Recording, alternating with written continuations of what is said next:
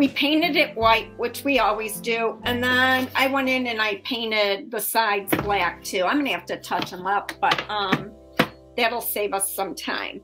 So this is really gonna be fairly simple, you guys, but I'm expecting it to be like, oh, you know, one of those moments. So I really wanted my board to be the exact size of this paper, and that didn't happen. So I've got that. Then I've got 3 1/2-inch deep pieces of sanded interior plywood that are 3 1/2 inches square. And I'm going to use those over here with the bees on them. I'm going to show you what I did to those boards. I did 2 in advance.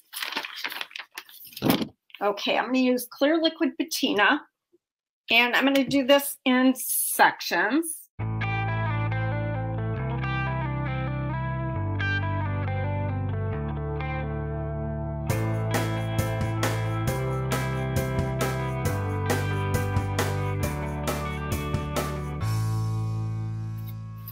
All right, I'm going to give this to Pam to dry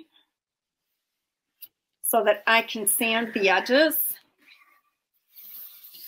And I'm going to work on the next part. 2 of them I did in advance, but I wanted to show you how I got that look. So I am using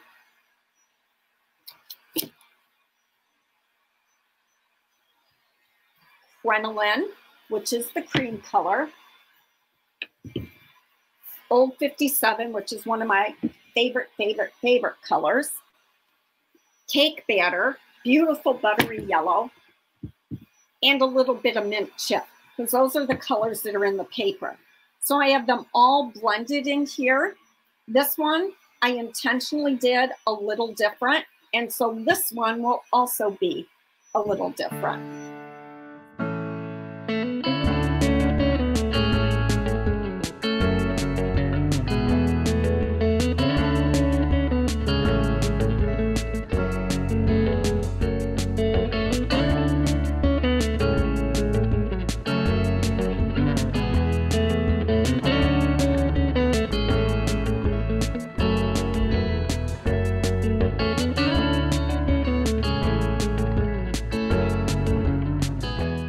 We're going to take one of the bees.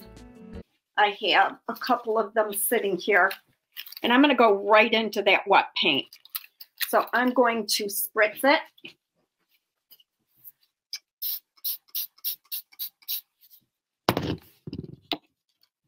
And I'm going to take the bee.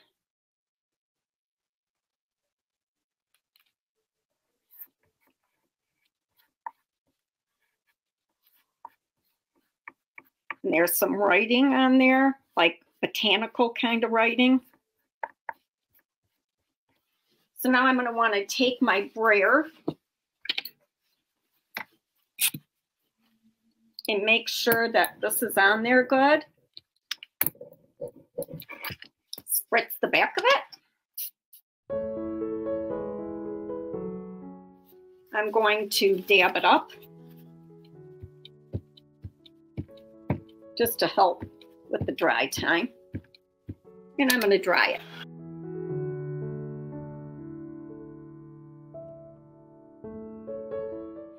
So I'm drying this to the point where it's grayed out, just like I do with the other one.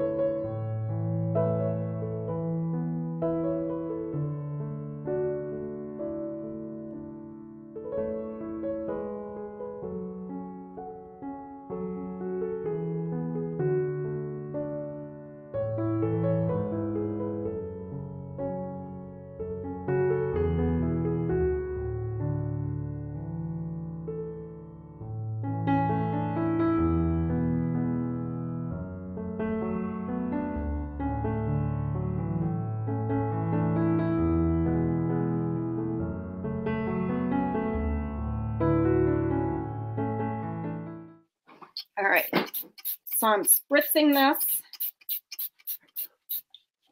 to release it.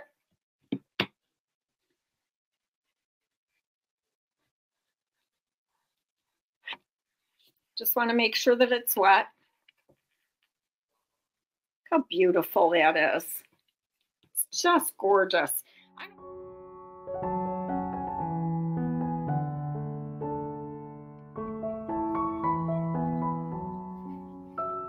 Just want to make sure it's nice and wet so it doesn't pull.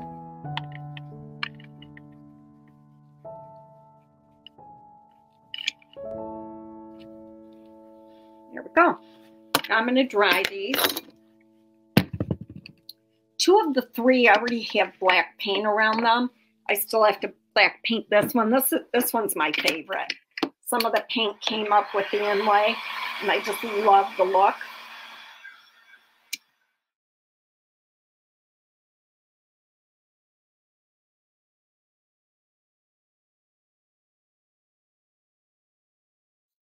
So here's 1, 2, 3. I have to figure out what order I want them in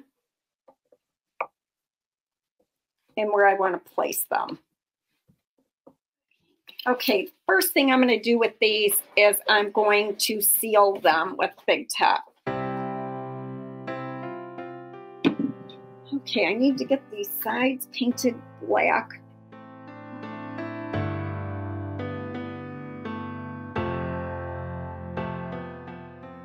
I'm going to run my paintbrush just along the edge.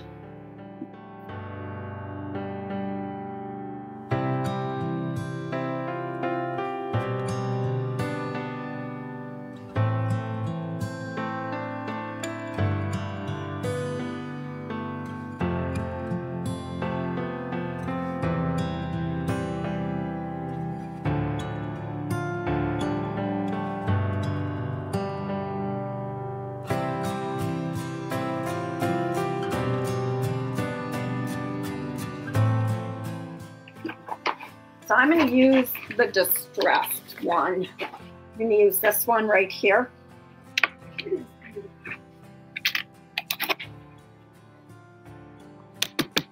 This is black ink.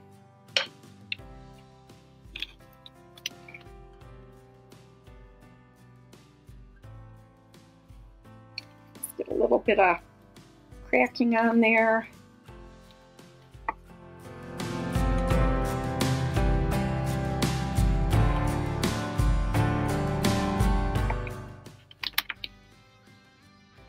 And there's that one.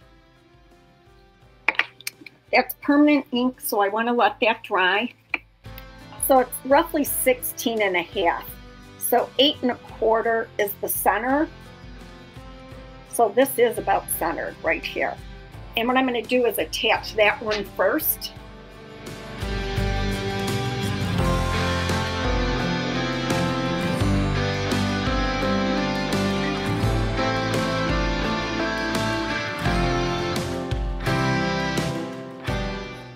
So now I'm just going to wipe off where I added that black on the edge. Just get that to blend in. I really like this.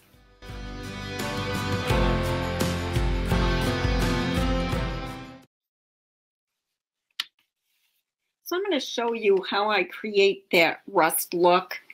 And I actually ended up doing this outside of my live. So after my live was over, I'll step back and I'll look and I'll think, well, what else does this need?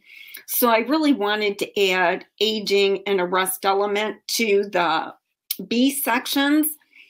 And I just quickly did another one of these just on a 3/8 inch piece of plywood that I had here. So I used a B from Melange in the same paint method, and I'm going to show you how I created that look. So I'm using DIY paint in Prairie Gray, which is a brownish color, but with a gray base. And then a color called Summer Crush, which is a rusty orange color. And what I did was I like to use this 1/4" palette knife, and I get these on Amazon. I'll put the link in comments. And I'll take and I'll dip it into the paint. And there's, on the lid of the paint, it's thicker. DIY paint is clay-based, so I like it when it's a little thicker. And I'll just take my palette knife and I'll just kind of run it along the edge. And I'll pull in a little bit as well. Just kind of make it, I'm scraping it, look like it's, you know, really been around for 100 years or so. So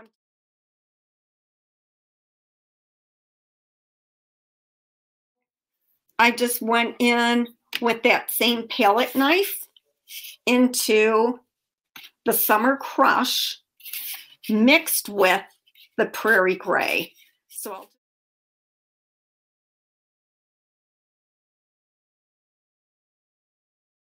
and then I'll take and go over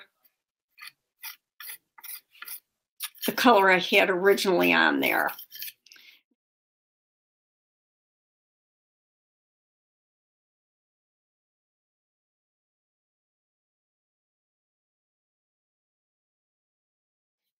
Now for this next section, I'm using just a little more of the solid Summer Crush.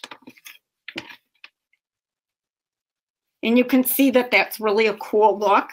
Now in this section, you know, it's pretty clean. So I'm going to take and I'm going to drag it in here, just using what's on the back of the palette knife, and I'll run it over. Now, because I don't want it to be like a solid color. I want it to look more natural than that. And that's how I did it on all 3 of the pieces. I really hope that you enjoyed this video. If you like what you see, I hope you'll subscribe to my channel, and you can always ring the bell to get notified when I post new videos. Thank you so much.